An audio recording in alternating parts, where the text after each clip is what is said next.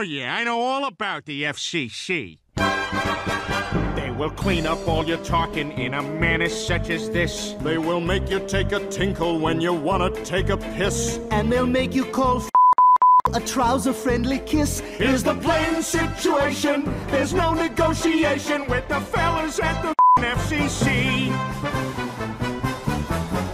They're as stuffy as the stuffiest of special interest groups. Make a joke about your bowels and they order in the troops. Any baby with a brain could tell them everybody poops. Take a tip, take a lesson. You'll never win by messing with the fellas at the FCC.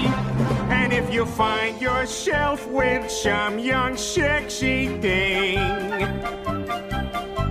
you're gonna have to her with your ding-a-ling.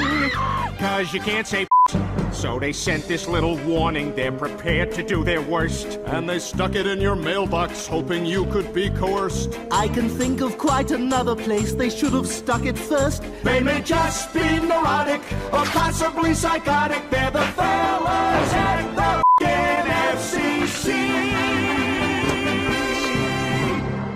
Here to tell you that as of today, PTV is officially shut down. Shut me down, huh? Well, you'll have to catch me first.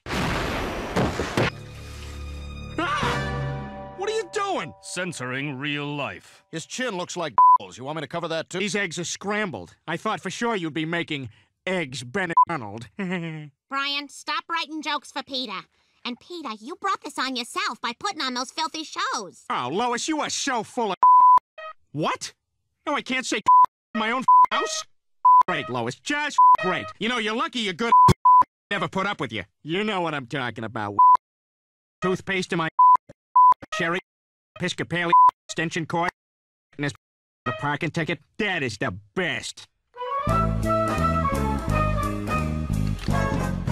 the is this? The FCC has forbidden audible flatulence. Everyone is now required to wear this device that converts all fart sounds into Stephen Wright jokes. I spilled spot remover on my dog, and now he's gone.